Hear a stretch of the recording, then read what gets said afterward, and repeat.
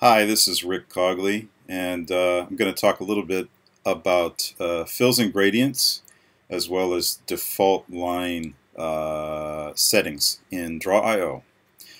So let's get started by dragging a shape onto the canvas. And you probably know that you can use the connector, the automatic yellow connector, to clone a shape like this, and the default line is a black thin line. But for instance, if you want to make the line as a default like I just did, you can make some settings on the line. For instance, let's change to a different type of line, like a slightly curved line. Let's change the color of the line to, for instance, a green color like this. Whoops.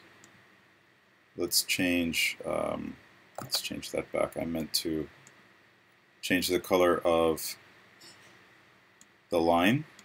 There we go. So we change the color of the line like this, and for instance, let's say we add an arrow.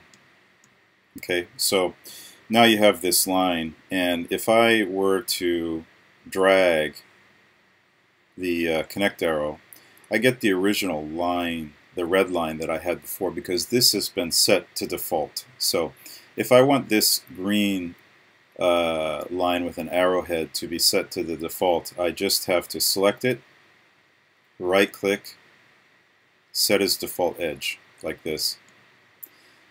So now if I do this again, dragging down, you see that the default is indeed coming out as the green line of that particular line type. So it's easy enough to do those settings, and that's quite useful, I think. So the second thing I wanted to tell you about is how to use fills and gradients. This is pretty intuitive, I think, but there's one thing that isn't, and that is how do you get two color gradients. But first, let's start from the crawling before we walk.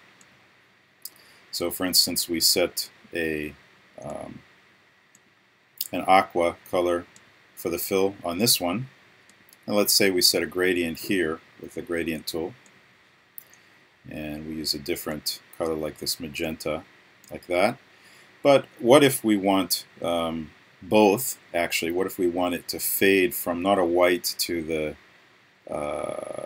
magenta color like this, but rather, let's say we want it to fade from blue to magenta. So we start by filling with the aqua, and we do a gradient here.